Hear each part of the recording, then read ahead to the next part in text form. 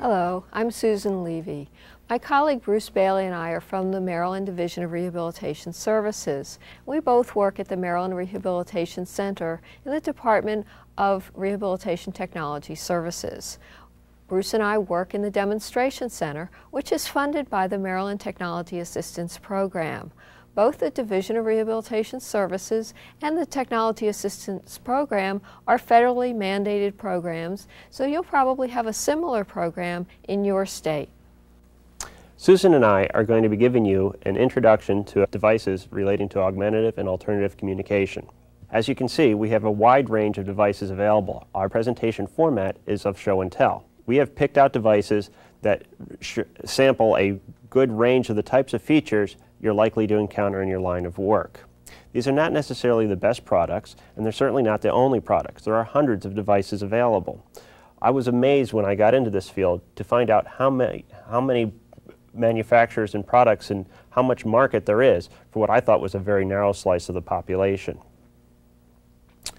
I was astounded to find out, for example, that there are half a dozen companies that derive a good income just making the picture symbol systems that go on the devices, the little stickers you're going to see on many of these displays. Communication is about people understanding each other, and I want to be sure that you understand us when we talk about augmentative and alternative communication. Augmentative communication is when people use a method in addition to speaking to help them get their ideas across.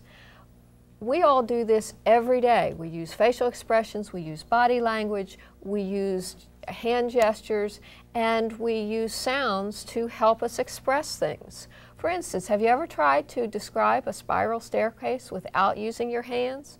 It's very difficult to do. We all either spiral our hand up or we spiral it down, but we use our hands, and that helps us to get the idea across, and it helps the listener to understand us better. Alternative communication is when we use some method other than speaking and don't speak at all. And we all do this too. It's not that unusual. We sit in a restaurant, we're waiting for somebody, and they come in and we wave at them. Or we're in our car and we're trying to change lanes. Some courteous driver lets us in and we give them a little wave of thank you. Or we're driving in our car and some discourteous driver cuts over and cuts us off, and we shake our fist. And everybody knows what these things mean. We use alternative communication when speaking is impractical, impossible, or we just wouldn't be heard. For some people with disabilities, speech is difficult. For these people, they usually produce speech, but it's hard for us to understand them. In these cases, it's practical for them to use alternative or augmentative communication. Because most people do speak in some way, from here on we're going to talk about all these systems as augmentative communication. In the field of assistive technology, we generally refer to devices as being no-tech, low-tech, or high-tech. No-tech systems means not using any device at all, just using your hands. No-tech systems can be very sophisticated. American Sign Language is a very complicated, sophisticated method of communication. Gestures are much less sophisticated, but they're readily understood. Because our focus is on assistive technology, we are going to be talking about only the devices that include low-tech and high-tech devices. Low-tech devices are generally paper, non-electronic systems. Something simple like communication wallets, all the way up to perhaps light pointing with battery devices. High-tech solutions can be much more complicated and would include, for example, computer-based systems. We'll be presenting systems from low-tech to high-tech. We're also going to focus primarily on picture and icon-based systems because of our understanding that most of the people that you work with are not literate. We want you to be aware, however, that there are letter and word-based systems also available, and these give additional flexibility. First, we're going to start with low-tech, picture-based, non-electronic systems, which are often used by people who may have access to higher tech systems or who may have high cognitive skills but use them because they have certain advantages. These are also very good backup systems for when your high-tech system breaks down. Our first example is a picture menu from McDonald's.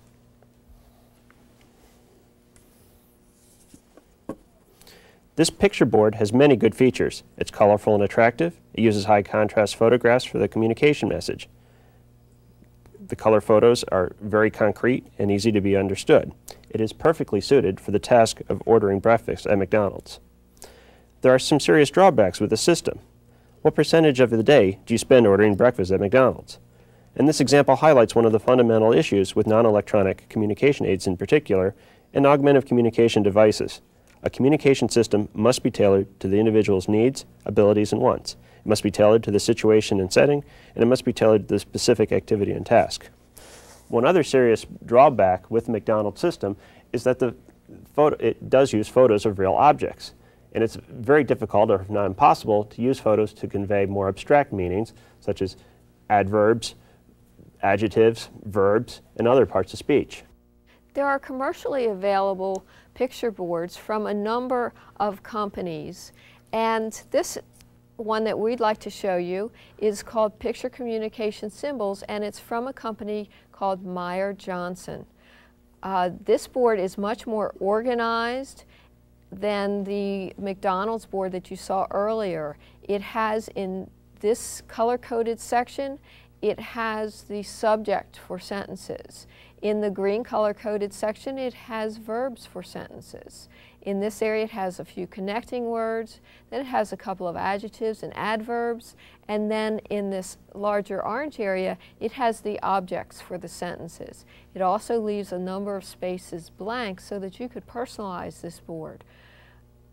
It has certain kinds of organization because it's part of a series that are going to stay consistent. It has a space here where you can request help. It has another space where you can request a different board from this communication system or a different communication system to be substituted. It has yes and no here on the board, although I'd like to note that the majority of people have some other way of making yes and no that's more efficient than using a board. The boards each have their own theme. This board is about washing up in the bathroom. Here's another board from that same series, and you'll see that it's organized exactly the same way. The color codes are the same. They still have all the subjects for the sentence here, and the verbs here, the connecting words, the adjectives and adverbs, and the subjects here, and they still leave some spaces for personalization. Yes and no are in the same place. The request for help is in the same place, so you always know where to find it. And the request to change communication aids is also in the same place. This is about making a sandwich and selecting what's going to be on it. Let us change gears for a moment and talk about what it's like to interact with somebody who is a consumer of these assistive technology devices. Probably at your introduction with the person, you're going to want to make sure you understand how they say yes and no. It's also probably going to be helpful to watch how they interact with a familiar listener, perhaps a staff member. The yes-no is very important because if you get off track, you're going to need to know how to be corrected and know where to start again. There are some techniques you're going to have to do when you work with a person. Probably you will be expected to read back whatever they point to, or you may be expected to make some guesses and inferences. When you first meet a person who's using an augmentative communication system, you as a surveyor are going to need to ask them some questions. You might want to start off with just making some small talk. Just ask them, how are you? And see how they respond. Do they go right for their board? Or maybe they'll go for their board and tell you something different about themselves. That's fine. Just watch and see what their response style is like. Suppose you ask somebody a question and nothing happens. Well, you're probably going to have to go into a very relaxed mode. Take a breath. Count to 10.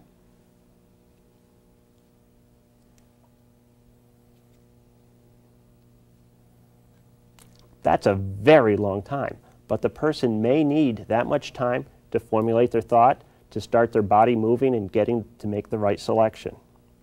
Frequently, people who use augmentative communication devices have instructions that are written right on their board or device to help a new communication partner understand how to interact with them. And it's perfectly okay for you to ask that person to hand you their board or their device for a minute so that you can read the instructions.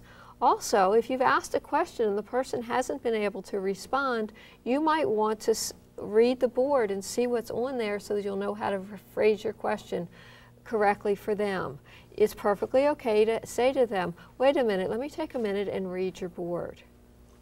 The boards have a lot of flexibility since they've been targeted to a specific situation. And if you're working with a familiar communication partner, that interaction is going to be very, very fast, much faster than you could get with a high-end electronic system and a novice partner. There's also a lot of good social interaction when you're working with a communication partner. Many consumers really like that. The non-electric communication systems don't have to take the shape of a board.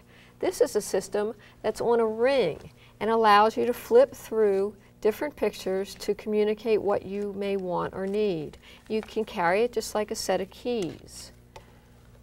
This is a small booklet that's called a communication wallet because you can just slip it right in your pocket like a wallet. But there are booklets that come in other sizes too, so that what meets your needs in terms of your ability to handle things or your vision is available. It can be larger than that, or it can be as small as this. There are commercially available systems out there that can give you enough vocabulary to go shopping and have a whole shopping list that you can put into your communication book or wallet. This is one that was developed specifically for going to the drugstore, and it has a lot of things in it that you might be able to buy either in a drugstore or a grocery store. We've been making the assumption that our augmented communicator has the ability to reach out and manipulate some of these objects, at least to be able to point to different cells or pictures. That's frequently not the case. You can still use some of these low-tech systems with people that have a lot of physical involvement. I'd like to demonstrate a light pointer. This is basically a high-tech flashlight.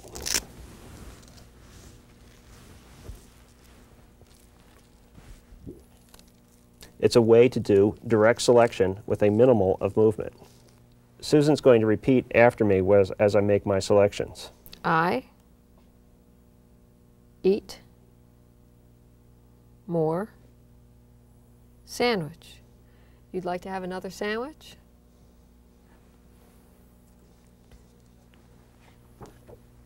If direct selection with finger or light are not possible, then the communication partner may need to resort to a facilitated scanning technique.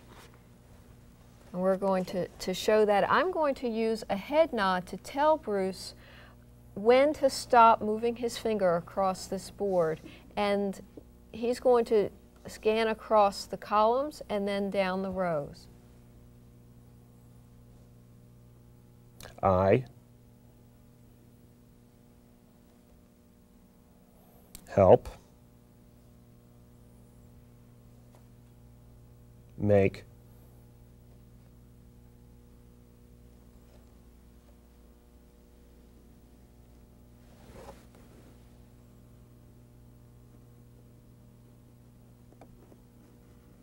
tuna. You're going to help me make the tuna. Great.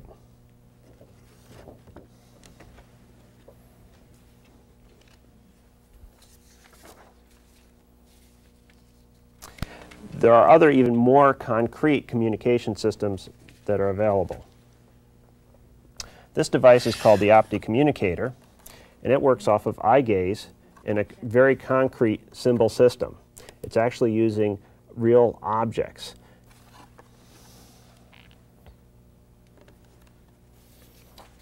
If you meet someone for whom this is their only form of communication, then you're going to need to tailor your questions to the possible responses that they have, because they're very limited with having only 4 possible things that they could say.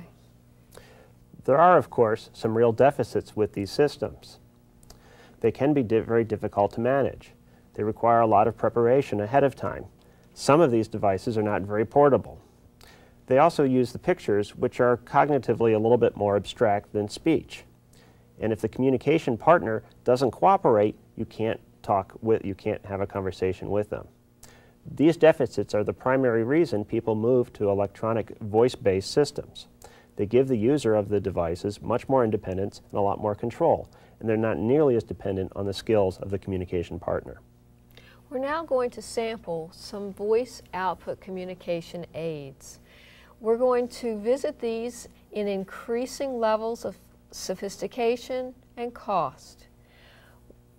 We're going to start with a sampling of a few that are priced under $600. This is kind of an arbitrary cutoff that we used for our own convenience. One of the simplest devices is the Big Mac switch. Hey, what's for lunch? Hey, what's for lunch?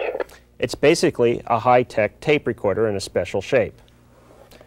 This has an appropriate message for, say, being near a kitchen or on the refrigerator. Very easy to reprogram this. Say if this Big Mac switch was going to be set on top of a television set, I might have a different message. Hey, change the channel. This is dumb. Let's watch something else. Hey, change the channel. This is dumb. Let's watch something else. In any case, the vocabulary for this device and any of the other communication devices has to be set up ahead of time. Next we have a device called the Speakeasy. It's by the same company and works on the same principle as the Big Mac, only now instead of only one message, we have 12. Yes, thank you very much. I'd like to get dressed now. I'm thirsty. I'd like a drink. This device also does recording just like the Big Mac. It's just as easy to program. You just push a switch to put it in program mode, and you push the button and talk into it to program it. This is also the first device that we're going to see that will take an external switch to operate it. You can, for some people it's really difficult to reach up and push these small buttons. So on this one you could plug a switch into any of these buttons and get the speech output by operating the switch, maybe with my face. Yes, thank you very much. Ability switches come in a wide range of formats. Most are mechanical switches. Some take a very great deal amount of force, and some take much, much less. Some switches are designed to be mounted for maybe use near a head, chin, knee, or really any body part that you have good control of. This micro switch is actually designed to be worn on a headband and is activated by raising your eyebrow. It's a string switch. The loop is designed to go around a finger or a thumb. Some of the switches are a little bit more exotic. This is an example of a finger flex switch that fits on the hand pretty much like a glove. This switch is actually a tilt switch. There's a little piece of mercury inside there, and it works from nodding the head. This is an example of a sip and puff switch worked by breath control. And then switches can get even more exotic and much more expensive. This switch is an eye blink switch. It's positioned on a pair of glasses with this clip, and you can activate some of these devices just by blinking an eye. And then at the very high end, we have the twinkle switch, which is a piezoelectric switch. Actually, you put these pads on, and it senses muscle movement, even perhaps a clenched jaw or a larger muscle group flex.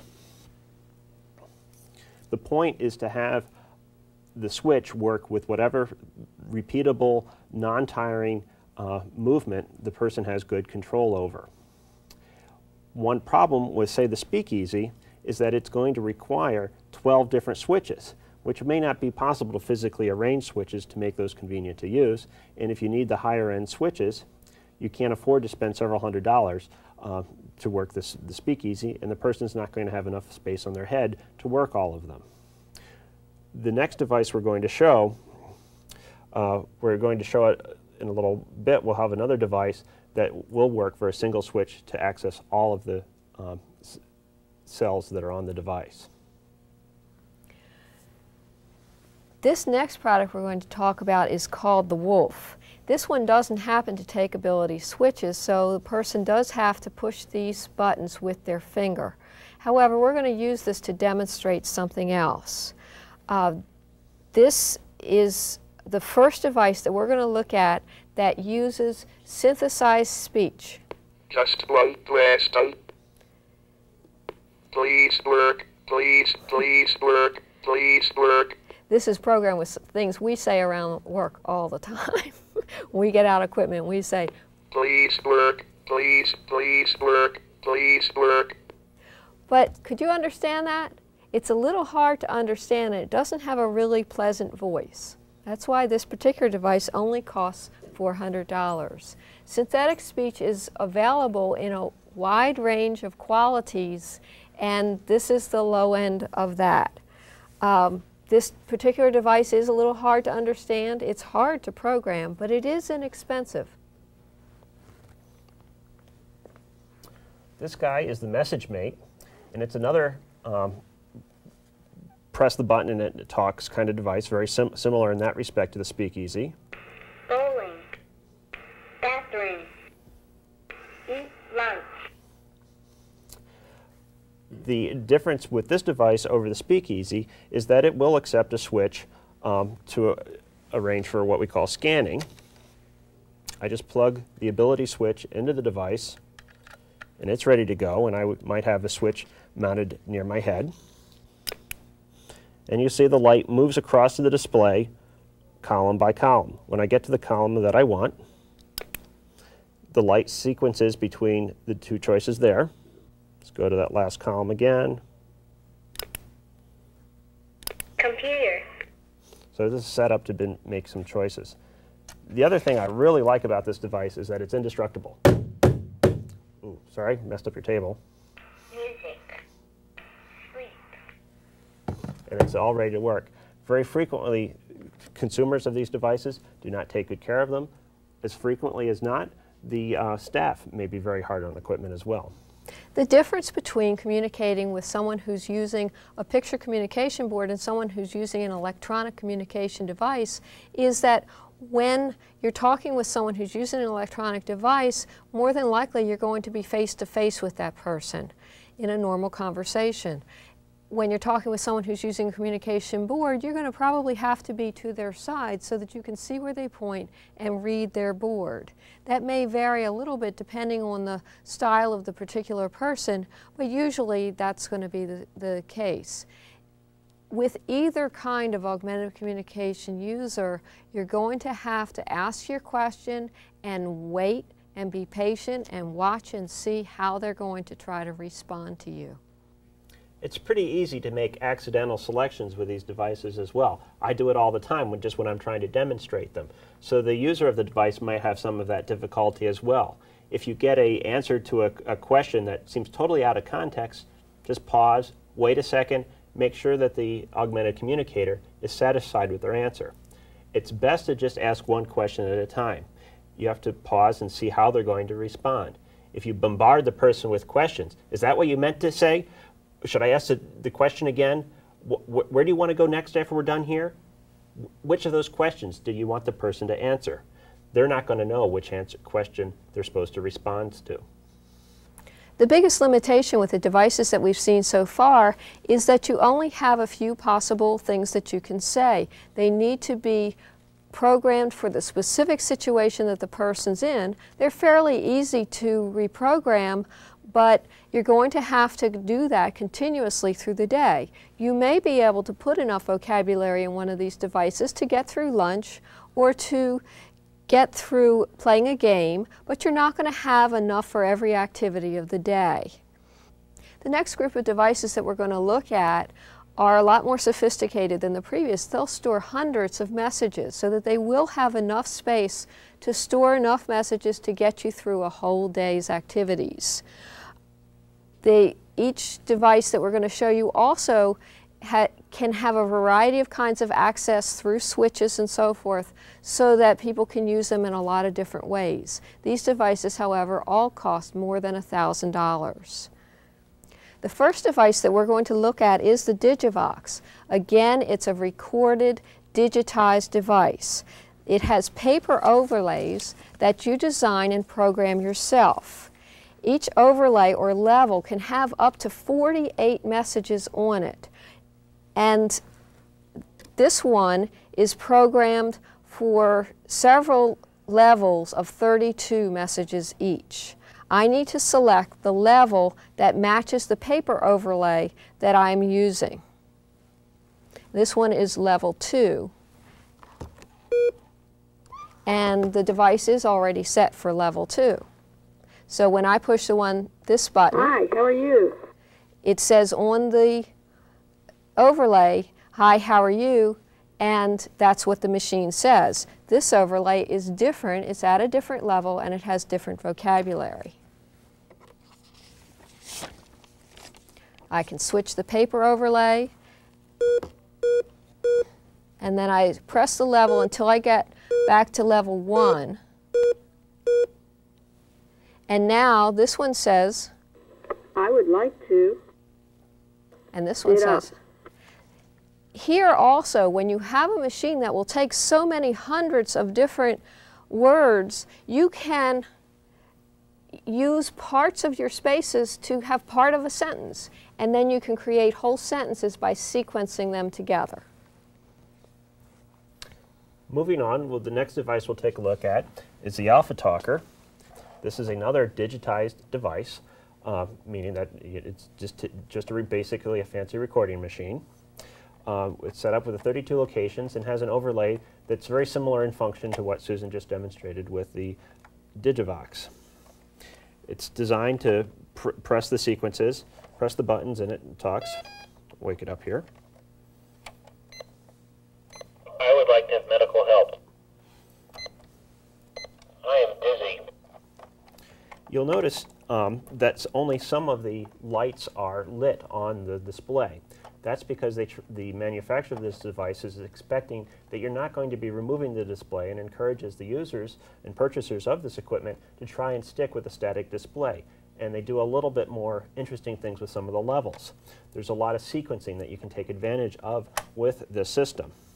You may notice that right now there's a lot of dead area. Only the lit cells are active. If I press anywhere in the center, nothing happens. I don't get the message until I fully complete the sequence. I would like to use the bathroom. While I'm building the sequence, the device is silent. This also lets me have multiple messages under a single cell. So if I want it to be quiet, I would like it to be quiet. versus scolding you for being too noisy. Be quiet. This device also works extremely well with different types of external switches. Again, I'm going to use the head switch we used before. I have to go into the programming features of the device to turn on the different option, to tell it that it's going to have a single switch in it.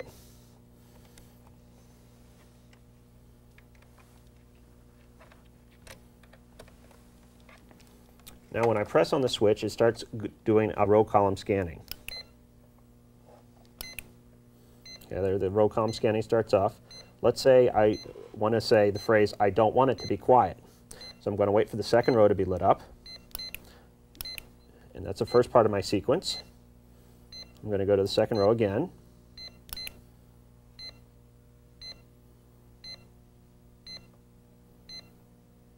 And make my selection. I don't want it to be quiet. And then it goes back into row column scanning mode, and it will time out after cycling through a few times. The next thing I'd like to demonstrate is showing electronic head pointing with this device, because it's also the first device that we've looked at that'll work with a head pointer in direct selection. This is basically a high-tech version of what we did earlier with the manual pointing boards and the flashlight.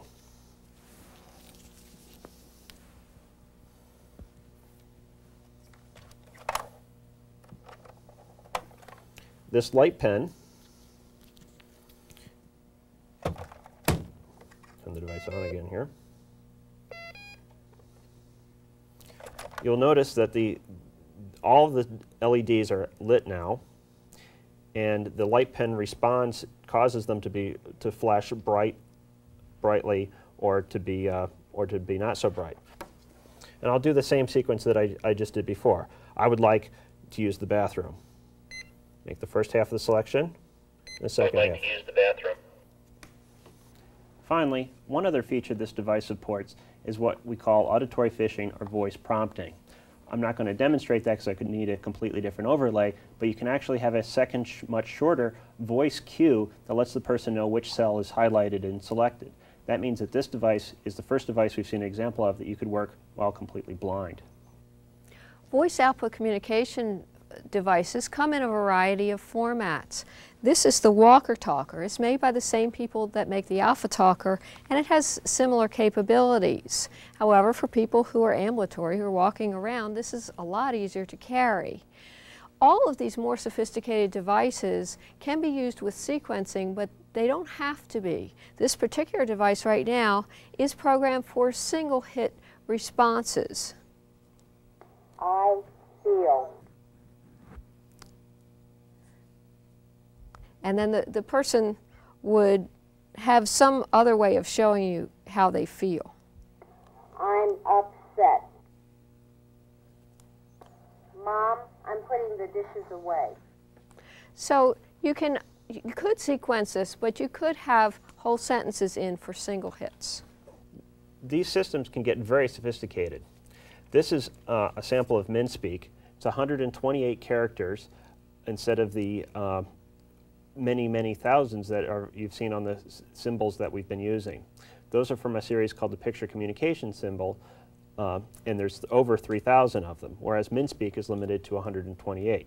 The idea is that icons can have multiple meanings. You're able to compress a lot of language into a fixed character set. It has the advantage over a letter-based system in that you only need 1 or 2 selections to create a word, whereas if you were spelling the word out, you'd need 5 or 6. Prentke-Romach has also gone to great lengths to provide curriculum materials for integrating MinSpeak into a whole language curriculum.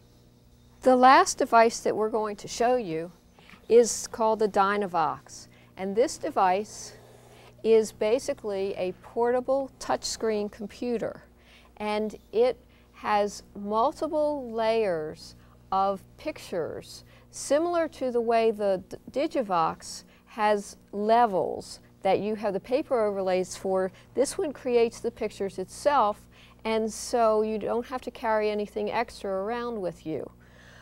You make multiple selections on the screen that you have, or you can go to different screens. You can personalize this, by the way, so that you can either have it so that when you touch each picture it speaks that word, or you can have it so that it doesn't speak it until you tell it to speak the whole sentence. That's how I have it set up right now. So I'm going to push some buttons, but you're not going to hear anything right away. And then I'm going to push the sentence. I am happy. This device is also using very high-end synthetic speech called Deck Talk. It's very understandable and it's very personalized because you can pick the voice. Right now we have a male voice, it can have a female voice, it can even have a child's voice. All you do is get into the setup program and change it. The biggest drawback of this device is the cost. It's very expensive. It's also very heavy to carry around, and a lot of the higher end devices are very heavy. Battery life is also a concern with the larger systems, and a lot of times the people who use augmentative communication may also use a powered wheelchair. If that's the case, we try to set up a system where they can be using their wheelchair battery for power, because they have this really great power source that they carry around with them everywhere they go anyway. With the lower end devices, battery life really isn't that much of an issue. They generally have enough charge to last all day, and then you charge them overnight and they're ready to go the next day. When communicating with someone who uses a high-end augmentative communication device, you still have to be patient. The user may need to make several selections on their device before the device starts to talk. A dynamic screen system like the Dynavox is probably actually slower to use than, say, a fixed screen device that uses MinSpeak. And that's because the person has to follow their thoughts and their construction through several different screens. It can be also disconcerting for the communication partner when they have to hear the person go through each word in a sentence one word at a time, and they get to hear the words, but you need to be respectful and wait for the person to finish the sentence and either signal you by body language or gesture, or in the case of the Dynavox, to make it speak the whole sentence for you. Sometimes when talking to a person using augmentative communication, they may not use the correct grammar or the correct word order, or their selection of words may be unconventional. You, as a listener, are going to have to use some assertive listening and ask some questions, one at a time, to clarify exactly what that person meant, particularly if you're not quite sure that you got it. We've had a fair round of show and tell, so allow us to summarize a little bit. There are many distinguishing features of different types of augmentative communication devices, but generally those features can be divided into 4 factors. Those are the symbol system that's going to be used, the access modality, feedback, and portability. The first way in which devices vary is the symbol system it uses. Some devices are going to be very abstract and use letters and words. Other devices are going to use the real concrete object or a smaller representational object that it can very clearly communicate what it is. But the majority of devices, like you've seen today, use something in between, either a picture or an icon. An icon is kind of a graphical symbol. A picture may be a line drawing, or it might even be a photograph. The second major factor is access method. Can the operator handle reaching for a single button between an array of several buttons? Do they need more space between the buttons? Are they going to have to use, can they point with their hand? Are they going to need a light pointer? Are they going to have to use an external switch? What kind of specialty switch are they going to have to use? If they're using one of these exotic switches, are they going to be able to handle scanning, row column scanning or linear scanning? Can they handle levels? Are they going to need, what kind of prompting are they going to need to get them through the scan method? Is it going to have to be auditory, or will beeping and clicking do? Feedback is the third major factor. When the person makes their selection on the device, how is the device going to respond? Is it going to be silent? Is it going to click? Is it going to say something right at that moment? Or is it going to repeat the choice privately into headphones? Does the operation of the device rely on a visual display of some kind that the person has to be able to see? The final factor to consider is portability. A communication wallet may lack sophistication, but it's light and easy to take wherever you go. A person may need, because of their communication abilities and cognitive abilities, they may need a high-tech computerized device, but their setting may not allow for that where they're going to try and operate the device. There are a few global factors involved in the use of augmentative communication devices, and these apply to both low and high-tech devices. The device needs to be programmed for the situation the person is in at the time. They only have that vocabulary available. If a person is going to be interviewed by a total stranger, they may not have appropriate vocabulary available unless somebody's taken the time to reprogram their device. Secondly, keep in mind that most people have more than one type of communication system they use. There's almost always a low-tech backup system for one of these sophisticated high-tech systems. And most people also have a very good way to communicate yes and no, and the communication partner needs to be aware of this. Finally, you always just need to be patient. There is no augmented communication system that approaches the speed and fluidity of speech. So you need to slow down your thinking. You need to relax. You need to take your time so that you can give the person time to respond. It's just going to take them a while. And when you set up an interview with someone who's going to be using any kind of augmentative communication device, you need to schedule enough time for it. I would say that if you have 10 questions you want to ask, you need to leave an hour. As our final parting comments, we'd like to recommend some print resources for you. We understand that this training will be used as part of a Train the Trainer program. The first print resource is What is AAC by the Prank-Uromic Company. And it's a very simple, easy to use, and inexpensive book that could be provided for all participants in a workshop. The best single print resource we've come across for comparing multiple devices side by side to each other is a 1996 guide from the A.I. DuPont Institute Applied Science and Engineering Labs. They're the Rehabilitation Engineering Resource Center that focuses on augmentative and alternative communication. And this guide compares about 100 different devices side by side with statistics and photographs. Finally, we'd like to suggest the very excellent engineering training environments for interactive augmentative communication by Pamela S. Elders and Carol Goosens. It's recommended as a resource book for independent living centers, supported employment, sheltered workshops, any place where you're dealing with folks that have moderate or severe developmental delay. It includes a companion book that includes overlays that can be used on the different types of augmentative communication devices. Basically, they can be Xeroxed, copied, and used right out of this book. On behalf of the Maryland Division of Rehabilitation Services and the Maryland Technology Assistance Program, we'd like to thank you for giving us this opportunity to talk with you. Again, I'm Susan Levy, and this is Bruce Bailey, and we hope that our little demonstration has helped you to feel more comfortable in conversing with people who either use picture boards or electronic devices. For more information, you can contact the Vocational Rehabilitation or the Technology Assistance Program in your state.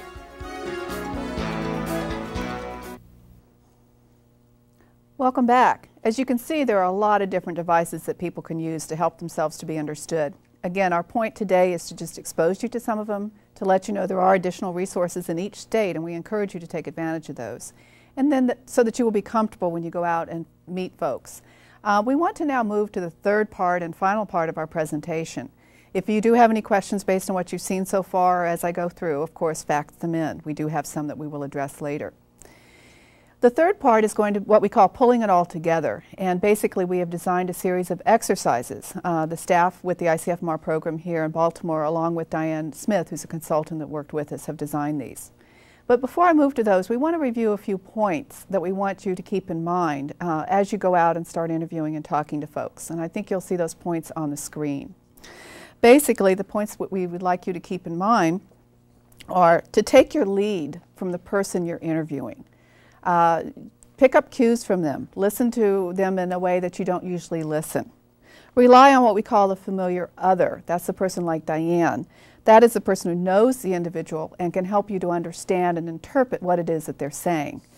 Sometimes as surveyors, it takes us a long time to figure out how someone communicates. So to move things along, which you sometimes have to do in a survey setting, depend on that third person. But as Ruth made the point of saying, make sure you don't cut out the person you're interviewing.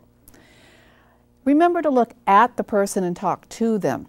Don't talk around them. Don't talk as if they're in the third person. They're there, they're listening, talk to them. Be sensitive. As surveyors, we sometimes get intrusive with our questions, and unfortunately we sometimes have to. But we don't needlessly need to invade someone's privacy or get information that we don't really need. So be careful what you need. Ask the kind of questions that you would like to be asked if someone was trying to get this kind of information about you or someone that you cared for. Be patient. That's the most important thing. Breathe and be patient. Use Diane as a model. You know that Diane knew the answers to some of those questions because we had asked ahead of time, and she and Ruth had worked out the answers. But what she did is she respected Ruth's dignity in taking the time and giving her the time to reconfirm those answers. So be respectful. Technique I use sometimes is simply to breathe deeply. And again, I've said that before, but let's remember to breathe. And then sometimes if I need to, I count slowly in my head, and that keeps me from jumping in impatiently and answering for a person, but instead gives them the respect and time to answer that question themselves. And finally, and most important, is if you don't know what to do or how to interact or where to sit, ask the person. They'll guide you, or the familiar other that's with them will guide you. So keep those points in mind as we move into these exercises. Now what I want to do is walk through a variety of exercises that we sent out with the packet ahead of time. We're not going to do those today, but I do encourage you to use them. Finding time to do training is difficult. It's hard to find a whole day, much less a half day. So we encourage you to take these at different times, maybe use them in a staff meeting, use them at the beginning of a different type of meeting. You can even use them in the car when you're driving between survey sites. Just things to kind of break up the ice, practice a little bit, and have fun with it. We're very serious about what we do, but it is important to have fun with what we do.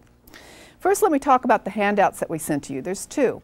The first handout is basically a summary of some of the basic primary 101 of interviewing people. It's something you can use to review for yourself or introduce a new staff person to who hasn't had the benefit of the training that we have been offering. The second resource is just basically the fundamental tags, the 4 core conditions from the ICFMR survey protocol, and the 52 tags that go with those. And as you'll see in the exercises as we move through them, there are times when you may want to refer to those or use those as a resource tool. That's why we've included them. There are now 8 exercises that we want to move through. The first one is an icebreaker. Basically, the icebreaker, as we all know, is to kind of get people comfortable. When you are starting a training situation, the fact is you are going to be nervous, and the people around you will also be nervous. What we want to stress with this icebreaker is that the people that you are working with will also be nervous, and the people that you're going to go interview are going to be very nervous about a surveyor coming in. So what we've tried to put together here is an icebreaker that you can use that kind of gets that point at home, but also makes it a little fun. What we basically have done is encouraged you, and there's a couple of ways to do this, but in the exercise, as you look at it, you'll see there's a whole list of questions. Some of the questions are things like, do you write or speak better? What bugs you most when you're talking to someone? And do you prefer to talk or to listen? There's lots of others. But the idea is to take those, cut them up, and just to have people who are introducing themselves at the beginning of training to pick one. So I would say, hi, I'm Catherine Hayes. I'd pick a question and say, do I prefer to talk or listen? And then I would answer that. And you let folks go through that. But once you're done, and hopefully you've had some fun with this, but once you're done, then take a few minutes to discuss what is it that happened while you were doing that. Who was so nervous because they thought they would get asked something they couldn't answer? Who thought they were going to be made a fool of? Who tried to get hold of a question and peek at it beforehand? And who made up their own question and didn't read what was given to them? But the point is that we're all nervous, and we as surveyors need to keep in mind that the people we're going to be interviewing are also going to be nervous. You might also want to think about a way to put people at ease as you go out and interview. What icebreaker works for you? Often I'll just connect with someone by introducing myself, saying where I'm from. I've lived in Texas, so I can talk with a southern accent. There's just different ways that I try to put people at ease. And I share a little bit of information about myself, but each person will have their own way of doing that. But do come up with something that helps to break the ice. Next, we have a series of exercises that give you some assistance in switching from yes, no to open-ended questions. We've talked a lot about those. Yes, no is basically when you ask a person a question that they can answer by nodding or shaking their head, saying yes, saying no. Very structured, pointed questions. Open-ended questions, on the other hand, are questions that you want to draw out a response from, something that you want the person to have a chance to respond to. As you go out interviewing folks, what you're going to find is that some people respond better to yes-no questions and others respond better to open-ended. So instead of, you may not know as you walk in which will work best. These exercises are designed to give you, the surveyor, some practice in switching from one format to the other. The way we encourage you to set up this exercise is to take some newsprint and put it up around the room. To take that resource number 2 that we talked about maybe and write some of the standard numbers down, and I would choose standard numbers that people tend to have trouble coming up with questions for. And then basically assign people into groups, small groups, and have them stand by the newsprint.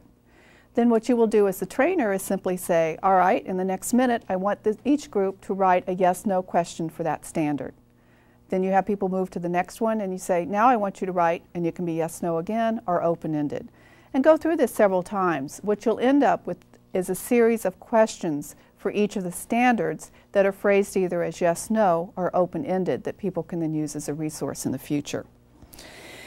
Again, it's also a good way for getting people up and out of the seat, moving around a little bit, which is sometimes hard with training. The next exercise, number 3, is called Beat the Clock. It's very similar to number 2, but it's something that you can use when you have a very large crowd or a shy crowd, people who don't want to get up and interact too much. So instead of having people bond and form teams, what you can do is have people sit in their seats, you still give the standard number, and then you ask them to write a question, be it yes, no, or open-ended. And after you go through several exercises of this, then you can have people call out their answers. so that you then again end up with the same product, which is a list of different types of questions for the same standards. So that's number 3, and we just call it beat the clock because, again, making it fun, put some time factor into it, use a beeper, bell or something to call the time. Number 4 is a switcheroo. And basically, we want to increase your ability and comfort with switching questions, adapting questions as you need to. This one is a much more structured interview. And what we've done is we've put together the 4 core conditions and also the 52 tags. And we've given you some areas to start with, some questions. The example that I'll use is client protections, the core condition of client protection. In the handouts that we gave you, there's 8 different sheets. And for example, under the client protections, we have the instructions would say, following are some yes-no questions that we want you then to write into open-ended questions. So we've already given you a way of structuring it, and what you are to do is to ask the trainees to take it to another type, to make it into an open-ended. Then you can simply switch over the paper and go the other way, open-ended to yes-no. Of course, you can switch over the paper and peek at the answer too, but we'd rather you not do that. One of the questions you might get under tag standard 124 would be, do you know how you got hurt? And that, of course, might be when you're doing a complaint investigation. Obviously, the person could nod yes or no, but it would be a place to start. But if the person could tell you more and you would want to turn that into an open-ended question, you might say, tell me about how you got hurt, and you could go from there. Another might be around medicine. Do you feel better when you take your medicine? Yes, no. Do you notice a difference when you don't take your medicine? Or you could switch it to, well, how do you feel when you take your medicine? Or have you missed your medicine before? What happens when that occurs? But basically, it takes a little bit of practice to change back and forth, but you're going to need to be able to adapt as you talk to different folks. Okay, now we want to switch gears just a little bit and go to a different type of components of interviewing. And basically, as you get ready to interview someone, you need to get prepared ahead of time. You need to give some thought to it. I know you've been doing this now for a while and you realize it's not easy, it's hard work. So the next series of exercises are to assist you in setting it up, to get some practice in thinking before you go out and talk to the person. We have a series of short exercises. Again, we encourage you, use them at a staff meeting, use them as a breakup in between other types of training to give you some practice. As with anything, the more you practice this, the better you're going to be at it. But in this particular exercise, number 5, which is called Setting It Up, we have given you several scenarios, such as the person to be interviewed uses a combination of body movements and sounds. And that would be very similar to if you'd met Ruth before she had maybe her communication devices. The trainer will then ask you, as participants, to write down what would you consider, what concerns, what things should you think about prior to getting out to meet the person and interview them. So what things should you think about? Then we would ask you to think about, how do you get that information? So you've listed some things that you might have considerations about or concerns about. Where would you go to get that answered? Would you go to the person? Would you ask someone around them? Would you do it through observation, through first meeting the person? So we want you to give some thought to how you would go about doing that. On this one, we have included an answer sheet that you as trainers can use. It's not all-inclusive, but it does give you some idea of the type of thing that we're looking for. Now, for those of you who do like group work, number 6 is basically very similar, and it is a group activity, setting it up. And basically, as I said, it is the same exercise, but it's a brainstorming exercise. And as you know, in brainstorming, you have fun. Everybody should say whatever comes to mind, and the only rules are that you don't laugh at anybody. You just keep flowing. In this one, you ask people, what do you, as a surveyor, need to observe first about a person before meeting them? And that sounds a little funny, but basically what we mean is before you interview someone, what do you want to observe about that person before you meet them, before you sit down and formally interview them? It might be, what kind of communication device do they use? Would it be better to be someplace where something could be plugged in? Do you need to be sitting down? Do you need to have a third person to assist you? But the idea is to come up with some of those ideas of things you would look at. And again, you can call out, do this as a group, brainstorm, and share things that have worked for you. At this point as surveyors, I think you've gotten quite a bit of experience with interviewing, and it would be important to share with others and also new surveyors who are new to this process the things that have worked for you. The next one, number 7, is a role play. And I know that we've all done quite a bit of experience, but basically a role play is a safe way for you to practice before you go out. This is particularly good for brand new folks to this process. Many of you have been doing this many years and you're very comfortable. What you can do in that time then is play the role of the person being interviewed to assist the newer person to get comfortable with interviewing. And then you can give them feedback. We have designed some specific role plays for you. You have those in your materials. We've designed them around some of the standard questions. Some of them could be fun, like around money, around what you like to do for fun. But we have given you some things to put together. And then what we encourage you to do is to break into groups of 3. Someone to assume the role of the person being interviewed, and it can be the individual served, or if you're more comfortable, a family member, a direct support staff person, advocate or guardian. Then we would encourage that one of you play the role of the interviewer, use the sheet that we've given you to do that, and a third person to kind of moderate, sit, watch, observe, who can then give feedback. And of course we encourage you to take turns in practicing this. It does help to get more comfortable in phrasing questions and getting answers. And again, it can be fun. And finally, we come to the last exercise that we have put together for you, and it's called the familiar listener. Now, we've talked quite a bit about this, but this is the person who understands how someone communicates. Maybe not everything they're thinking, but what they're trying to get out. For example, if I were to go out and meet someone who took a while to understand, it would take me a long time, and I might not have that time on a survey because I have a lot of things I have to do. So instead of putting the burden on that person, what I would say is, I'm sorry, I'm going to have some assistance. Who would you suggest, or how would you suggest I understand you? And hopefully we'll have a third person involved who will then help me, who understands the person much better. It may be that the person speaks. An example I've used before is my mother with Huntington's. I could understand her when others couldn't. It's because I'm around her for quite a bit. So in that case, I would be the person who would help to understand and interpret. The focus, however, would still be on my mother. And that's the important thing I want to emphasize. Even when you use a third party, the person should be there and they should be the focus of the interview. That is very important. But this whole exercise, again, is to emphasize that it is okay to get help, it is important to plan ahead, and it is important to recognize when and what resources you might need. I basically found that interviews fall into 3 categories. There are the people I can sit down and interview independently, that I understand through whatever means of communication they use, and we don't need any other assistance. The other folks are folks who rely pretty much on a third person, family member, advocate, guardian, and sometimes their direct support staff person to assist. But again, that person should be the focus of the interview and they should be at the interview.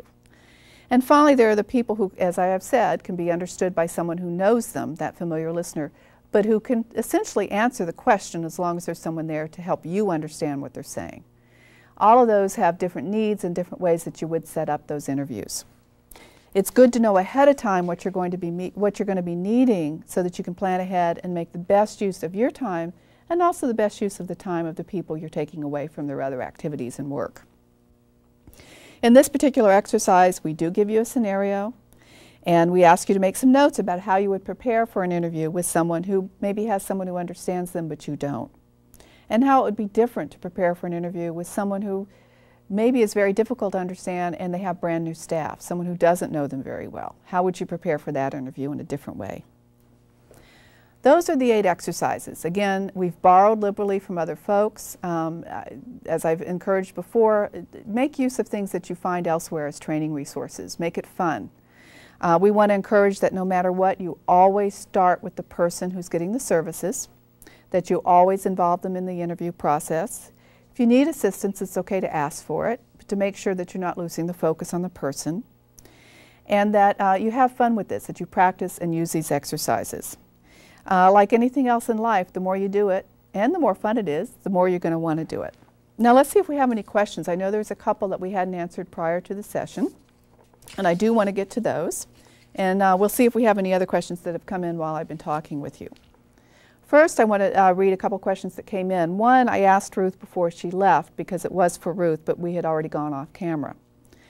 And the question was, between living at state school in 1962 and then in 1985, when she moved into an apartment, did she live in other living arrangements, and how many? And what kind of options was she exposed to? And basically, as I think Ruth shared in her talk, and I think she goes into quite a bit more in detail in her book, she basically went from the state school to an apartment. There were a couple who were running a supported living environment who went and, as she said, picked up her and some other folks and moved them into the community. They then, that's where she's been. Now, what she did emphasize is that even though she didn't have a lot of options at that point, I think you get the picture that Ruth is quite independent and quite outspoken. She does help to hire her staff. Her and her husband have the say on that. They interview, and they set a lot of the ground rules about how things happen and what kind of assistance and support they get in their home. So, but for Ruth, that was quite a transition, and that's why you can see that the butterfly is very important to her. Another question that we have is the ICFMR survey process. It requires interviews to be conducted with individuals who live in ICFMR facilities. The instructions to surveyors on conducting an interview recommend open-ended questions, and that's true. In our survey protocol, we did put that out. But for persons who have a difficult time communicating, do we recommend open-ended, yes, no, etc.? That's a good question, and I think the whole purpose of these exercises that we've put together is to acknowledge that.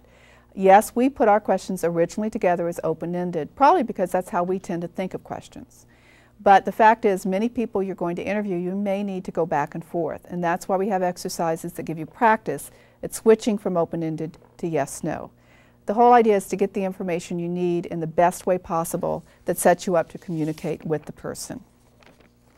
So as I leave you today, I just want to remind you that, as Ruth said, everyone communicates in some way. It's a burden is upon us to figure out how, and of course they have a burden in trying to communicate with us. We need to work together on that. And as Kathleen Buckley pointed out, keep an open mind. We certainly learn a lot that way. I want to thank you for being with us. I want to thank the staff here with the ICFMR program and Rosa, who is with the training department, for putting this together. And I also want to thank the crew here at HCFA Studio, which you can't see, but I can, that have done a wonderful job in working with this and bringing this to you today. We encourage you to join us at future broadcasts. Thank you very much for your attention. We look forward to seeing you in the future.